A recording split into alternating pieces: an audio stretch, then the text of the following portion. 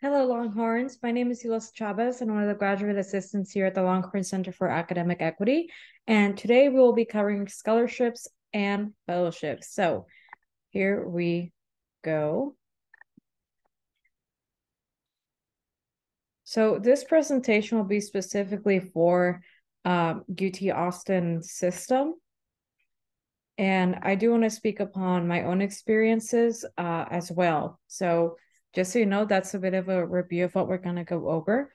Here is a roadmap. We're going to go over the types of scholarships, the recommendations, essays, strategies in applying, study abroad scholarships, and fellowships. So first thing to note about scholarships is that you should narrow down your competition. What you should think about is the major or the college you belong to, the university, any identities or affinity groups that you are in. For example, your ethnicity, your racial background, your religion, your gender expression. And you want to use those certain identities you hold or groups you belong to. For example, if you're from the military, again, if you have an ethnic racial background, a student, if you're a student or you have a parent with disability, if you're a first-gen student, low income, maybe a specific talent that you have, that you're bilingual, part of the LGBTQ plus community, a native Texan, etc. You want to search local, then state, then the national level. So you want to make your scope small and then big. So again, the first question you should ask yourself is, what affinity groups do I identify with? There are two types of scholarships. We have internal and external. Internal scholarships are scholarships that are offered from the institution you attend. And you can only use this money at the school that offered it to you. So for example, if you win a scholarship that is internal, you can use it toward your tuition at the school. If you have an external scholarship, that means that a scholarship would come from outside. An example of this is the Hispanic Scholarship Fund. Usually they send you a check and you're able to use that money in whichever way you'd like. So ask yourself, what types of scholarships have you or would you apply for? It's very important to not self-select. So what does that mean? That means that you shouldn't be too hard on yourself. When you opt out of doing a scholarship because you don't think you meet the qualifications, the award is too large and or too little, the award is too competitive, or you don't think you're a good writer. A key point to note is that any scholarship that requires an essay usually has less applications. And what that means is that you have less competition. You should note the importance of requirements. Always look at what the requirements are. There are several ways that a committee may evaluate you. For example, they may look at your academics, which means your GPA, your involvement. So any volunteering that you've done, student leadership, organizations, an essay or project submission, and usually recommendation letters. So recommendation letters from your teachers, professors, employers, advisors, etc.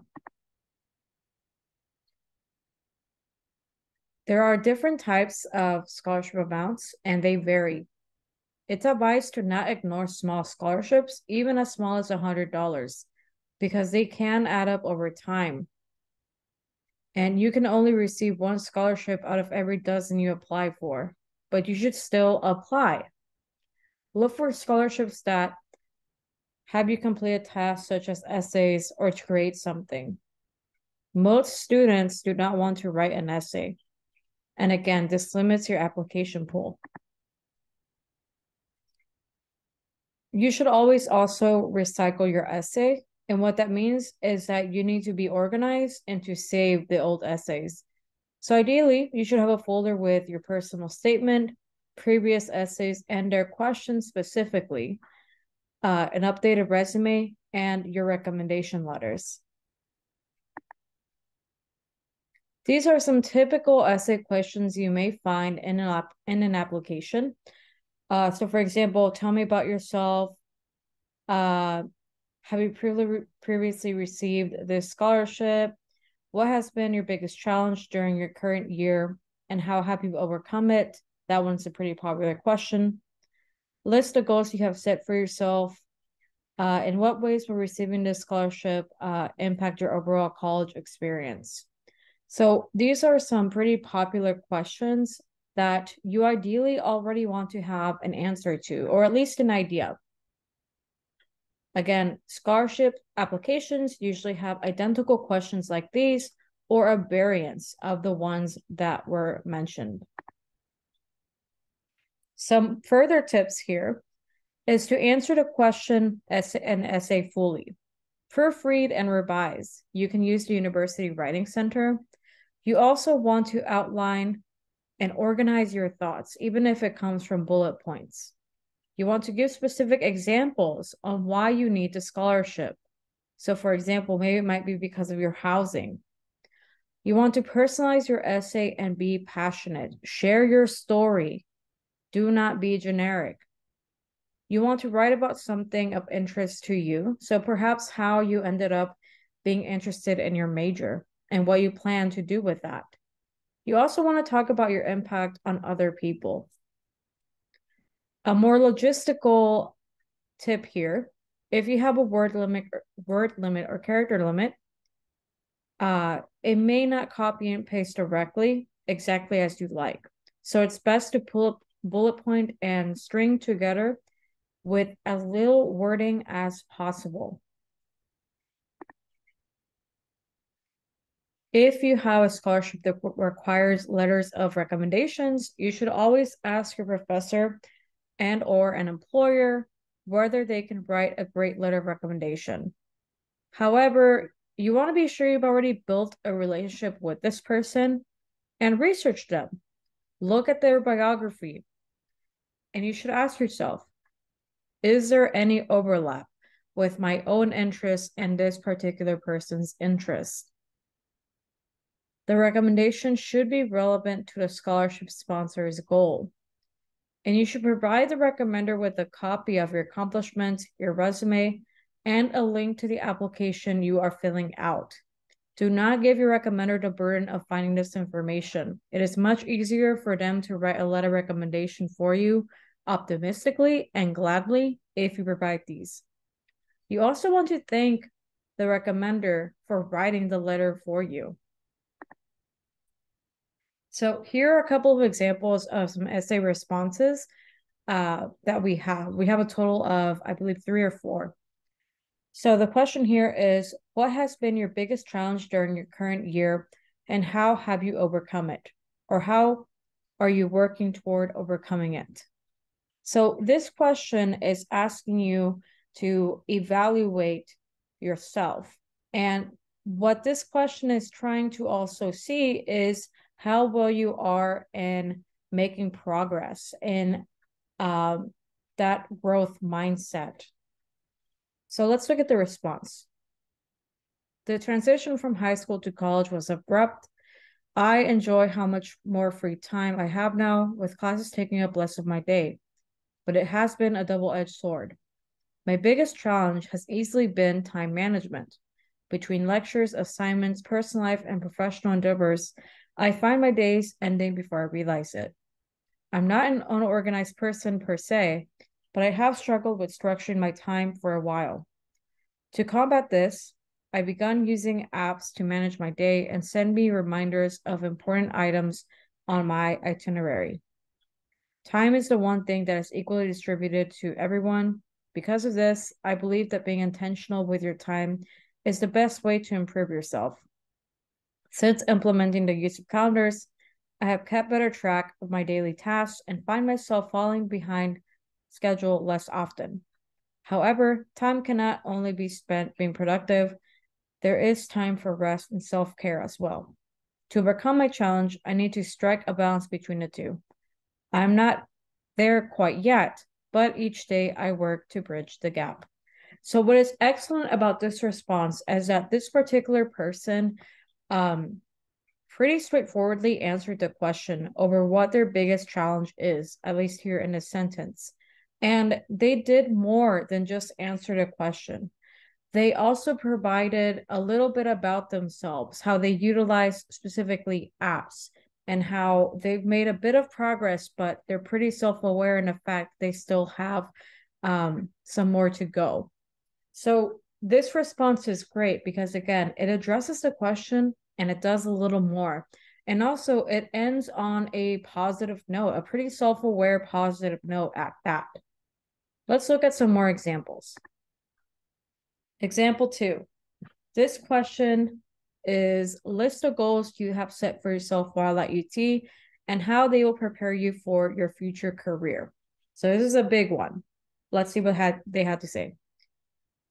One of the main reasons I chose to major in government is the career plans I have for my future. My desire to work in government comes from serving people, to let the people understand government and how impactful and meaningful their voices are. Therefore, I have taken the task of starting small here at UT. I want to be able to bring something positive to the UT community to start building up my resume for the future. I understand the expertise and experience one needs to be considered for government positions, and I believe UT can provide these to me. For example, I'm currently in so there it is, student government agency, and my committee group has decided to adopt a creek we will take care of and clean up. For the following semesters, I plan to remain active in student government and maybe apply for officer positions as ambition as necessary if you plan to work in the government. Additionally, obtaining experience in this field can be challenging, but UT has the answer to that with the Archer program. Therefore, my current goals are to take advantage of all the service-based opportunities UT must impact the community. An impact that will benefit the school and its students while providing me with the experience necessary to be successful in my career path. So what was excellent about this response is that they provided straight away what their major was and why it was important to them and how they have been active in that role and how UT specifically can help them. Specifically, they named Student Government Agency and the Archer program here at UT. Let's take a look at other responses. All right, here's this question. In what ways will receiving a scholarship from our center impact your overall college experience? So the response here says, the main thing this scholarship would impact would be my financial struggles. I wouldn't have to worry as much about the money, and my focus would go straight to my studies. I don't want to keep waking up every day and thinking if I'm going to have enough for another payment. I just want to focus on myself and my studies. I work hard every day to afford coming here, and the scholarship would put me more at ease when it comes to money problems. This would be applied to my tuition bill and other costs I need to pay. So pretty straightforward answer. Scholarships are money, so it makes sense that this person mentioned that this specific scholarship would alleviate financial struggles. Let's look at one more response. Why are you applying for this program? What are your career goals? So the response here says, conservatism and traditional gender roles were at the forefront of my upbringing. This is a very powerful first sentence. They go on to further describe themselves. It says here, as a gay Mexican American, I underwent a deconstruction of my familial belief system that was heavily encoded with religious bias after years of suffering from a burdening sense of cognitive dissonance. I accepted the myriad of emotions that I was raised to repress in the name of masculinity and alleged strength, to find a genuine connection and a sense of authenticity with my ethnicity and culture. This connection was not laced with machismo expectations, and religion was reclaimed through mindfulness, providing the ability to express empathy onto variants of experience felt by others. This fueled my passion for studying the underlying psychological mechanisms that fuel sentiments of prejudice discrimination, and oppression that are both externalized and internalized by humans.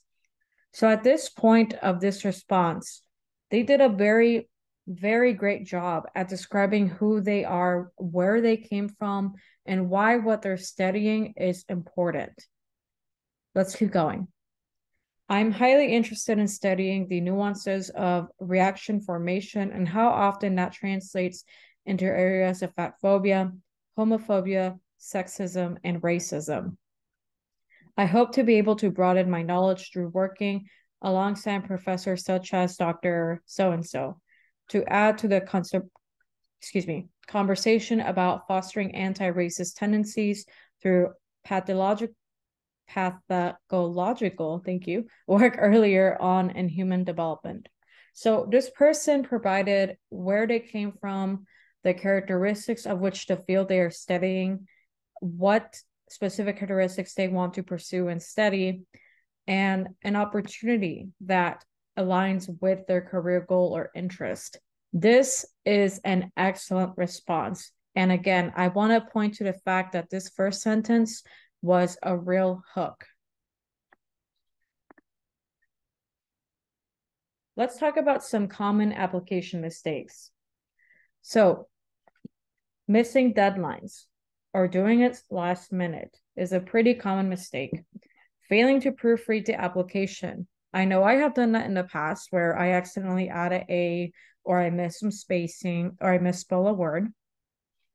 Failing to follow directions.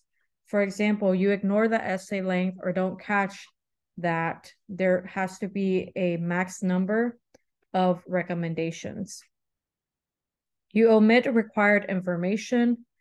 You apply for an award when you don't qualify. So for example, I'm a graduate student. There are certain scholarships that I could apply for, but I do not meet most scholarships for only undergrads. Failing to apply for an award for which you are eligible. Failing to tailor the application to the sponsor, or writing a boring essay and not following the prompt.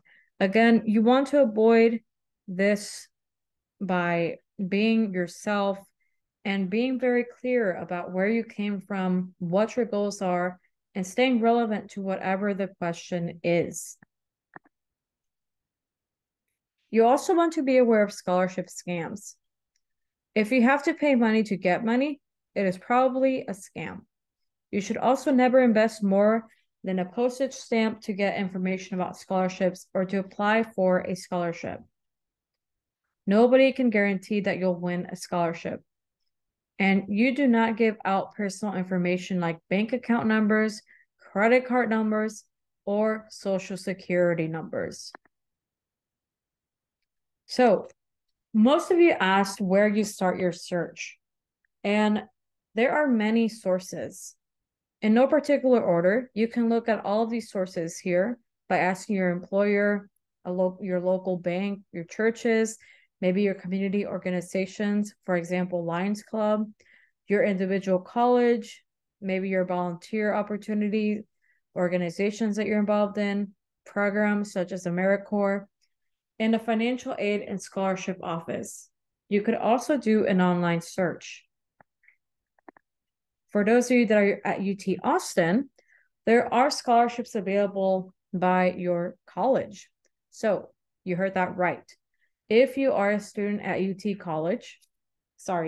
Austin, your college does provide its own scholarship program. For example, I was an undergrad in liberal arts. So I would go on to the College of Liberal Arts scholarship site. Again, each college has their own and they look a bit different. And you can see here the types of scholarships and when they are due. As you can see here, they have for both grad and undergrad.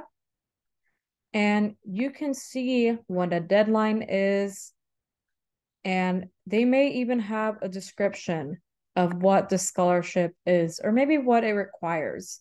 In this case, you have that information, and you also have how much it is worth. So again, you want to take a look at the individual scholarship sites that your specific college has. You never know what they have. It is scholarship season, so it's best to do this before, but this is a great way to start. And again, I did link these scholarship sites for each college here, and I'll provide that also in the description.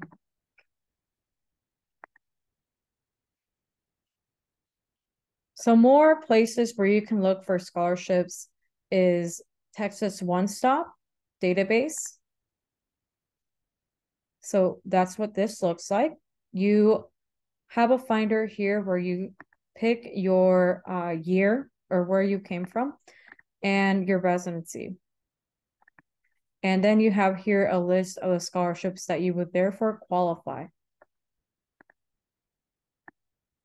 You also have Texas and Federal Index of Scholarships, AIE Scholarship Database, Peterson Scholarship Index, finaid.org, and College Board.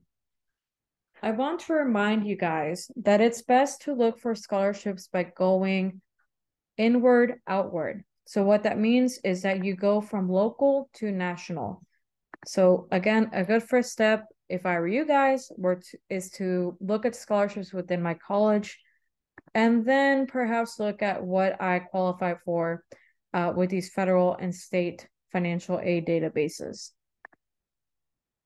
So again, just to reiterate, you want to start here with where your major is, maybe your identity interests, your department, then your college, then UT Austin, and then Austin, Travis County, Texas, or the USA. So for example, in my case, when I was an undergrad here, I was a government major. So I would look at my departmental scholarship site, the Department of Government. And then I would look at my department and then my college, the College of Liberal Arts, UT Austin, and then Austin, Travis County, Texas, USA. A current scholarship that is due is the UT Continuing Student Scholarship application. The information is here.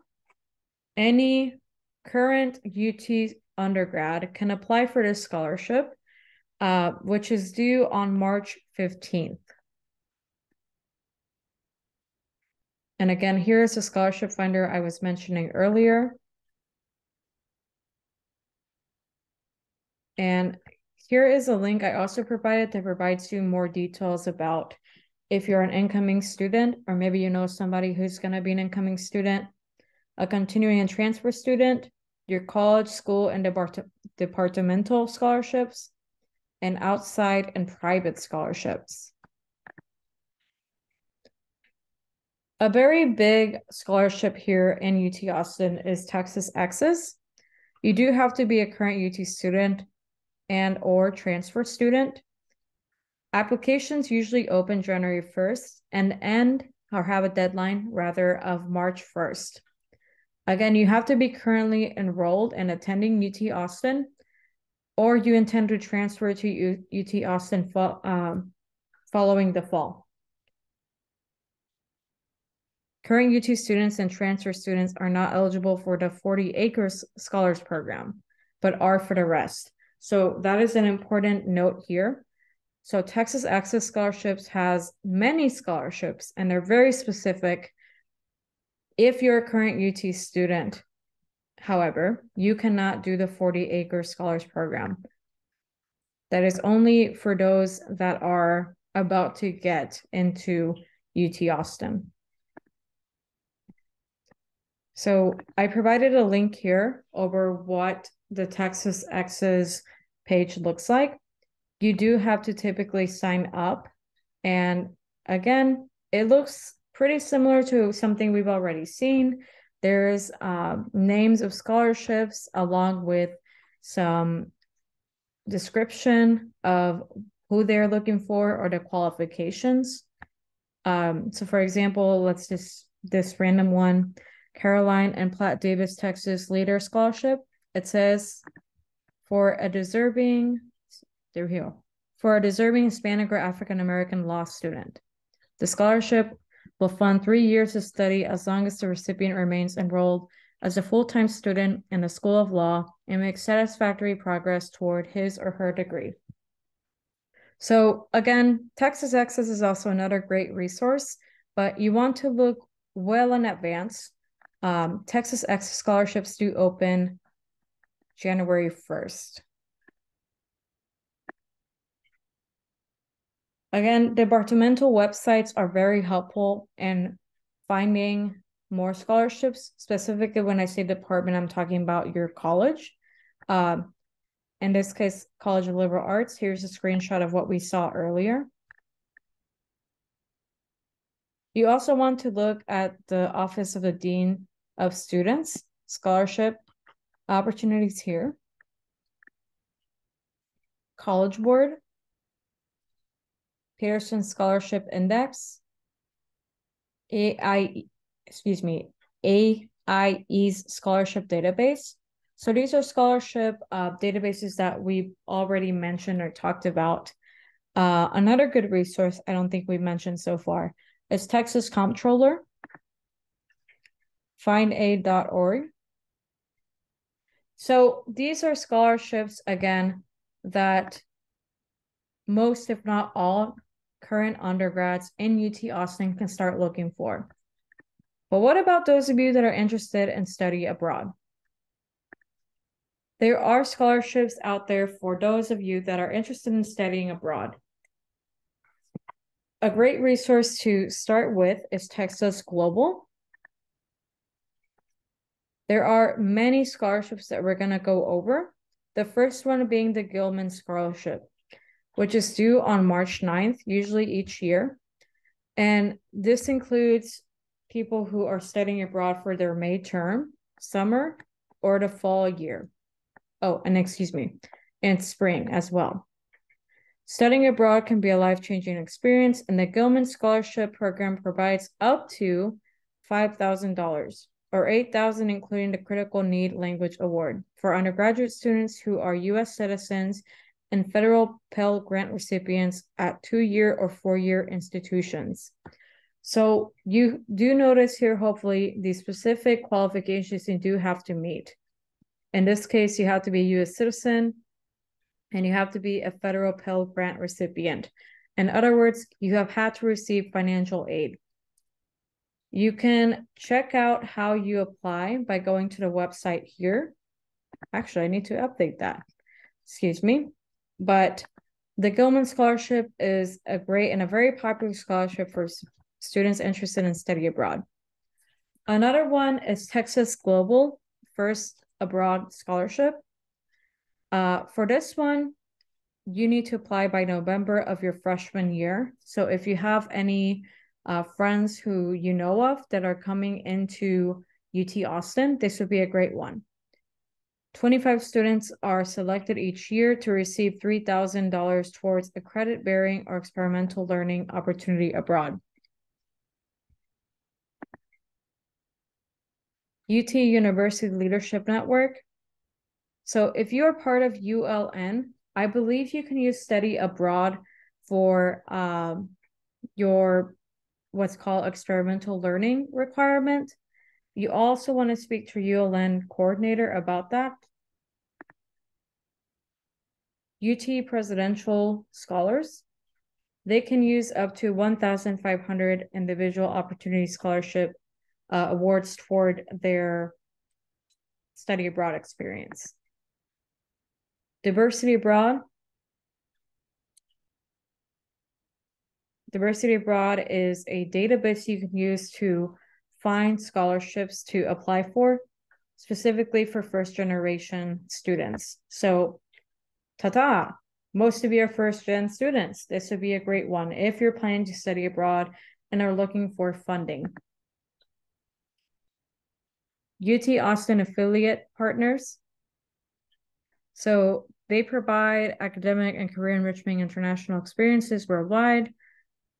And it looks like, if I stand corrected, a database as well.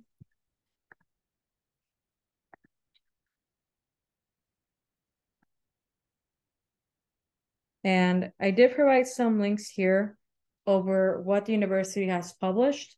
So again, going back to Texas Global, you have all of the scholarships that we just talked about here with their links.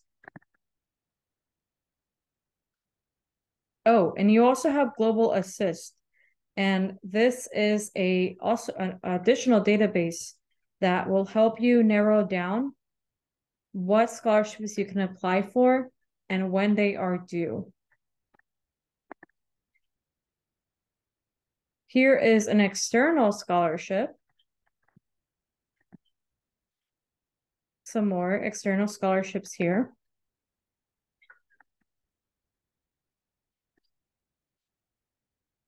Again, you want to be sure that you start internal and then external. So going back to Texas Global, you want to start here if you are studying abroad and then work your way outward with these additional scholarship finders or scholarship opportunities. Now, let's talk about fellowships and what they are. So fellowships are essentially a community where you get to do research and get funding for it. I did this when I was an undergrad here. There is the Undergraduate Research Fellowship, URF, which provides $1,000 in support for specific scholarly research projects conducted by full-time UT undergraduate students enrolled in any department. These fellowships are intended to cover costs associated with academic research, projects proposed and written by student applications and undertaken with the supervision of a university tenured or tenure track faculty member, lecturer, senior lecturer, or full-time research scientist / engineer. Some restrictions apply. So with this specific fellowship, you do need to know these things. Before applying, you need to realize if you're eligible. For example, are you a full-time undergrad? You need to be evaluated on your research, and you do need to get approved. They have some specific disclaimers, qualifications you do need to meet.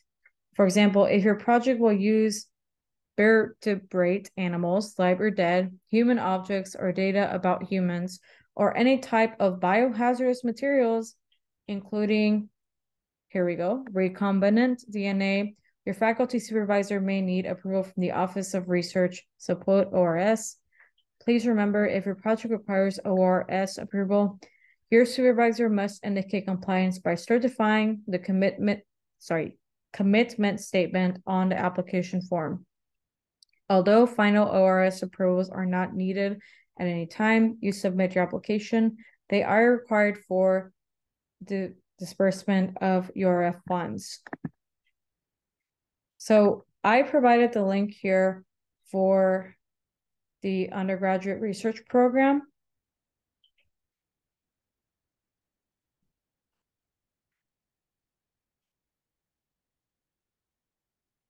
And here are some more tips and tricks. You want to research funding opportunities, and you want to get ready to write your proposal, and you want to prepare the application and submit your proposal. So again, fellowships are usually for people who are interested in research. I specifically did the undergraduate research apprenticeship program through the, I believe, Department of Government, if not, I'm sorry, it was actually liberal arts. It's right here. So again, it's called the Undergraduate Research Apprenticeship Program. I was a government major in liberal arts, and I did this, I want to say my junior, if not sophomore year. And I got a lot of research experience from it, and I believe funding that year. So you want to engage in those experiences, especially if you're interested in graduate school. Graduate school is going to want to see if you've done research prior, and this would be a great opportunity to gain that research. Again, these are called fellowships, and I would strongly recommend, especially if you are in liberal arts, to seek this out. And again, I did provide the link website here, and I will provide the link below in the description. So here are some more details about the specific undergraduate research apprenticeship program that we just looked at.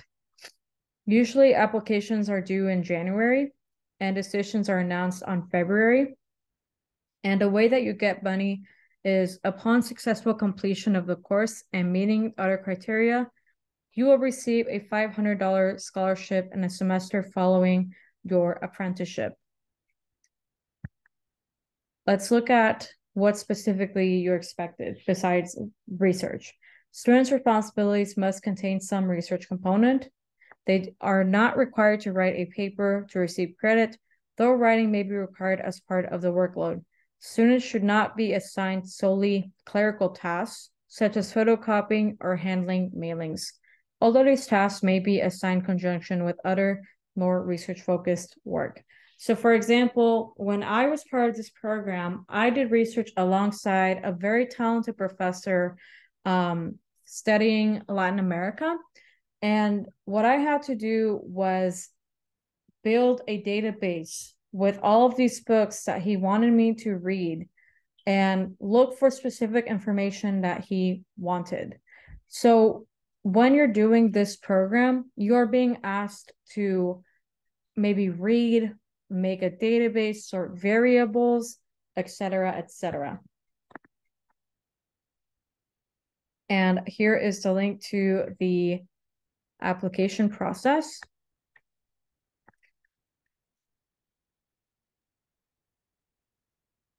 And I think the same link on undergraduate research fellowship that we had already looked at. This is a link to the scholarships and awards within undergraduate research. So as you can see here, there are other ways you can get funding. I have friends who have been a part of each of these, and I have heard really great things about each of them.